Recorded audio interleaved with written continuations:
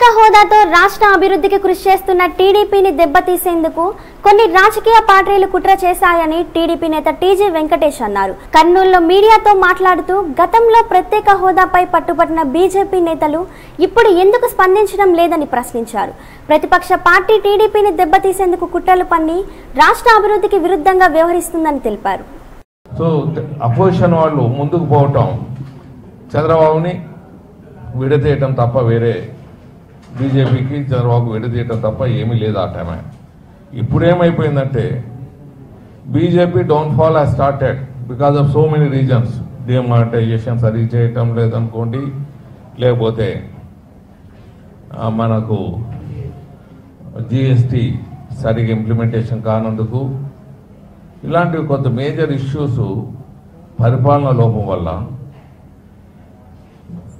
BJP government కొద్దిగా downfall మొదలు కావటం జరిగింది.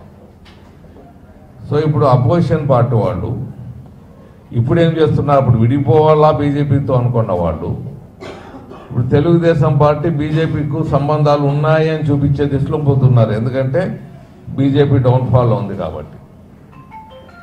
బీజేపీ డౌన్ఫాల్ ఉంది, సంబంధాలు ఉన్నాయంటే చంద్రబాబు దెబ్బతింటారు, ప్రభుత్వం దెబ్బతింటున్నారు. It's only game.